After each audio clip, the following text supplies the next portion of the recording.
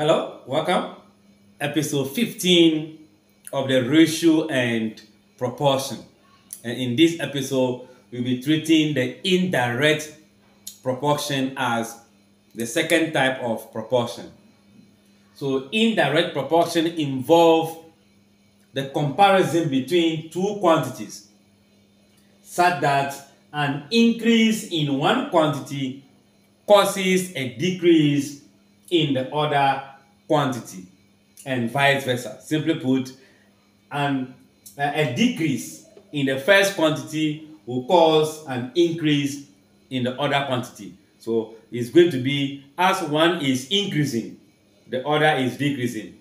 As one is decreasing, the other is increasing.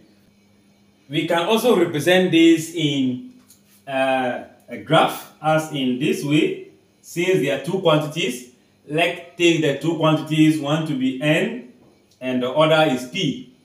So as this is increasing, this will be decreasing. So we can have the graph moving this way. How do we explain that? Let's take this as the beginning point. We know 0 will be here. If I have 1 here, I can have 1, 2, 3, and 4. 2, 3, and 4. So if the first point that form here is 1 and 4, if I increase from 1 to 2, this is going to decrease and come to somewhere 1.5. As I increase to 3, you see that the 1.5 will also decrease. If you move to 4, it will decrease further below 1. So as this p is increasing, then the n is decreasing. So that is a representation of indirect variation. Yes, indirect variation or indirect proportion. All right. So we can also take, for example, if 5 girls were given 30 minutes to sweep a class. You know, 5 girls are sweeping a class in 30 minutes. If we increase the number of girls, let's say to 10, working at the same rate, you will see that they will need less than 30 minutes to complete the work. If the same classroom, the same working rate, 5 of them were doing it 30 minutes. Now we increase the number of girls. It means the minutes will decrease. The same way, if we decrease the number of girls, they will require more time to complete the work. That is indirect proportion. So we are going to use that idea in solving these questions. And in doing that, in our previous episode under direct variation, we deal with finding a proportion of the two ratios. So the first thing we do is we will locate the two ratios present in the question. Then we write a proportion of them, but change the position of the second ratio. You see, the first one is if 30 workers can dig a pit in 21 days. So workers and days are the two quantities. How many days will 14 workers take to dig the same pit working at the same rate? So we find ratios. First of all, identify the ratios. So I can have ratio of workers is going to be equals to the first information for a worker is 30. So I have 30 is 2.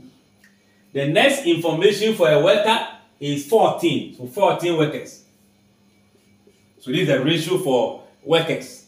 Then we find ratio of days. So let's go and find how many days were mentioned first. 21 days. So these 21 days is 2. The next days.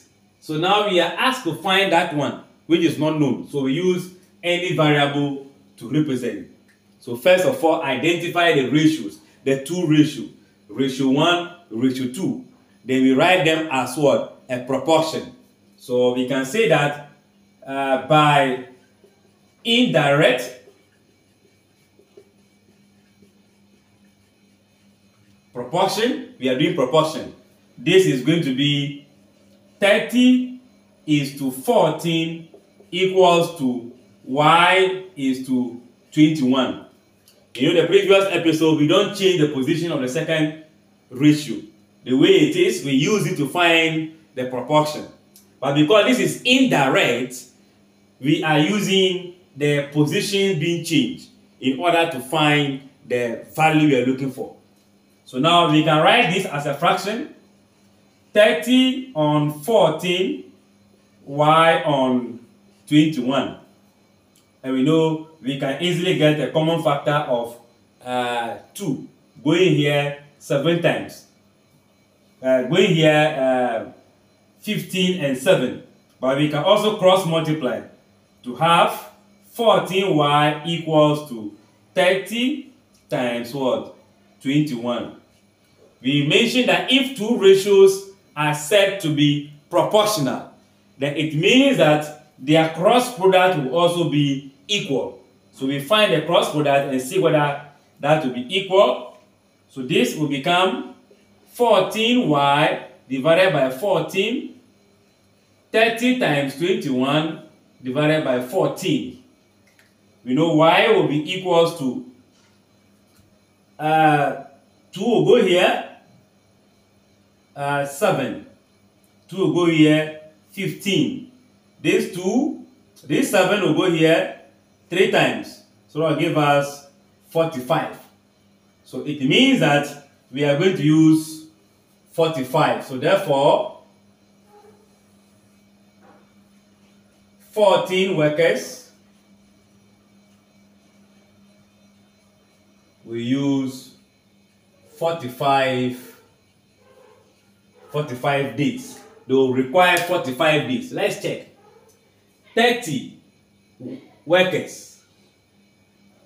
We have 14. 30 has been reduced to 14. Therefore, 21 is increased to 45. So this is under indirect proportion. Alright, we can also use the second method and see if we arrive at the same answer. Okay, for the second, we are also going to use if more less approach procedure. So we are going to begin by saying that if 30 workers can work in 21 days, then 14 workers will work either more than 21 or less. So the answer, which is going to be either more or less, determine which of the workers will divide. Already we know that if 30 people are working in 21 days, if you reduce them and if they are working at the same rate, they will require more than 21 days. So if the days will be more, then the less of these two comparisons divide. Meaning 30 divided by 40, which is less, times 21 days. We know this will go, 2 will go here, 7, 15. 7 here, 1, 3. So we still have what? 45 days. So in this calculation also, we had 45 days. So we can say that 14 workers will require 45 days to dig the same pit. I believe you get it? Good. The second question is for you. If 10 painters can take 8 days to paint a house, how long will it take 20 painters to paint the same house working at the same rate? Solve that. Share your answer in the comment section. Let's get interactive. Bye-bye.